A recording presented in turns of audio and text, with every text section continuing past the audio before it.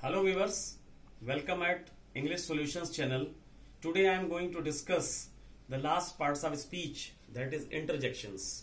Interjections are those words which express sudden feeling or emotions. Interjections show happiness, sadness, surprise, hatred, etc.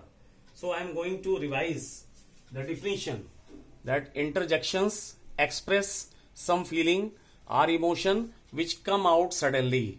Examples are ah, oh, aha, bravo, hurrah, hush, oops, look, alas, ouch. So we have to understand that how these are used, and that we will discuss in the types of the interjections. Like for joy we are using hurrah, yahoo, yippee. For approval we are showing bravo, well done. For attention we are using interjections like behold, listen, look, hark. For greeting we are using hello, hey. For surprise what, wow. And for sorrow alas, oh, ouch. So this way you can learn. Actually in writing you have to take care about the interjections that which are to be used in the right reference. Some examples are given in this sheet. That bravo, you have scored a century.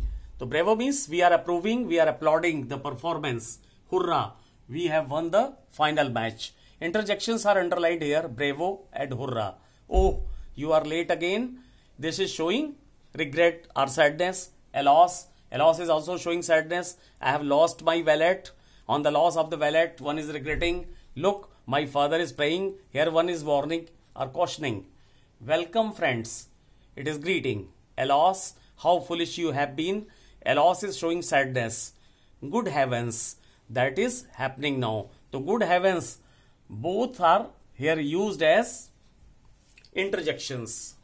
Good heavens is like a phrase. Bah, that is a waste of time. Here we are just condemning. Bah is used here. It is time to concentrate. Cheerio. Cheerio is also interjection. Hello, what are you doing here? Hello is here, greeting again. And oh, I don't know the answer to this question. Oh is also one interjection. So interjection is a very short topic. Just you have to take care about the different categories which are expressing different emotions or feelings. And in the last, I want to mention few points that you have to remember, that commas and periods are used for soft interjections. Means for short emotion or sudden emotion, we are showing that. And for higher level of emotion, we are using sign of exclamation.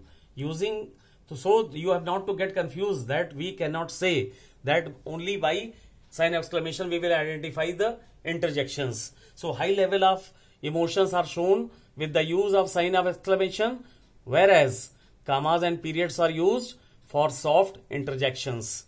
So that's all about the parts of speech, and in the next video we'll be discussing other topic of the basic grammar. Thank you for watching. Please like, subscribe and share my channel English Solutions. Thank you all.